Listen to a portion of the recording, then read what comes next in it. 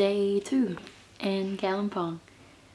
It's been an amazing day. We started off sightseeing, so Sam took us around the monastery and we went up a hill and saw this amazing view. And we were all stoked and being the typical tourists, but the afternoon was what we were looking forward to. We were spending time with the BSA children again, so we saw them at their homes. And these were 50 girls and 50 boys who'd been rescued from child labour by the Clooney sisters. And so we got to play some sports with them. So we went onto their fields and they showed us, first of all they showed us their karate, because they all do karate at school. And it was incredible. Like incredible to see how strong they were and how into it they were and how serious they took it. And just how much resilience they've got.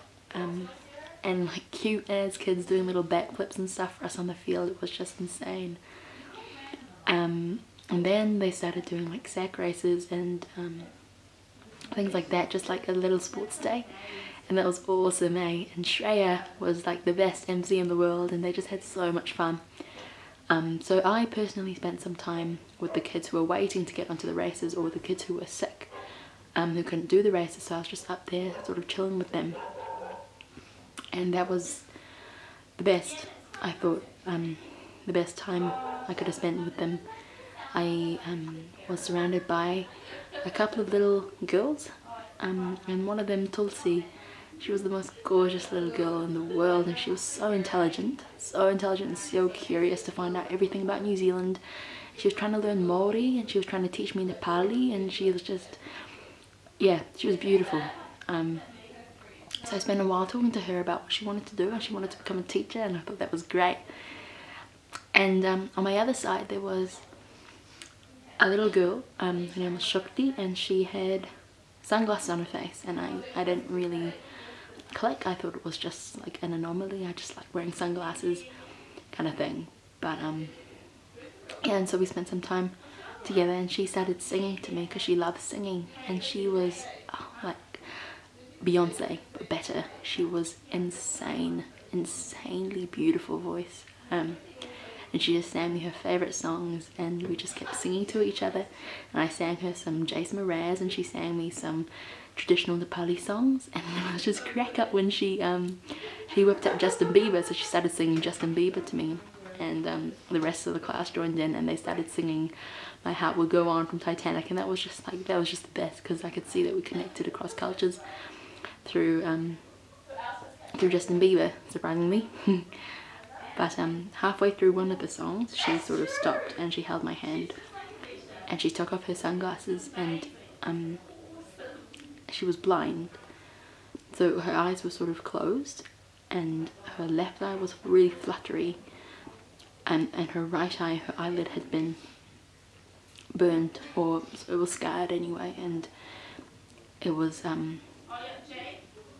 yeah, no, it was just pretty humbling to see that she had gone this far with that sort of impediment, but she wasn't even treating it like an impediment. It was just so heartwarming to see her happiness and how it didn't affect her much at all.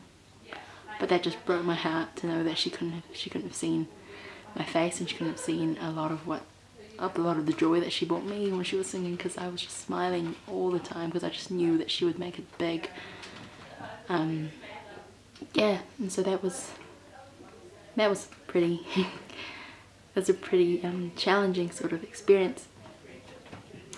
But then she put her sunglasses back on, and we just started singing again, and it was just great. And so after that I just sort of I realised how much potential these kids have. They're just like any other kid. There's skills that they have, talent that they have, passions that they have, and determination to make it big. And I really want them to have the same opportunities that we do. And knowing that Clooney sisters are striving for that, and GFF are striving for that, and now P3 are striving for that, just makes my heart beat so much harder for these kids, knowing that they've been through everything that a kid should not have been through, but still they've managed to hang on to that potential to be utterly fantastic and to add value to our society. Yeah, so and I know I'm going to have moments like this all the time throughout this trip, and it just makes my heart so much bigger, and wanting to do so much more to help these kids reach their potential. So with that in mind, we sort of came back and just chilled out and had a chat and a debrief. And then we had dinner. It was amazing as usual, because Susan is absolutely gorgeous in every way. She's an amazing cook as well. And now we're going to have a Bollywood night, because Shreya and Shruvi and Basha are determined to make us familiar with Bollywood. So we're going to go have a girls Bollywood night and paint our nails like like we're in New Zealand, which is awesome. So yeah, looking forward to many more days like this. Cool.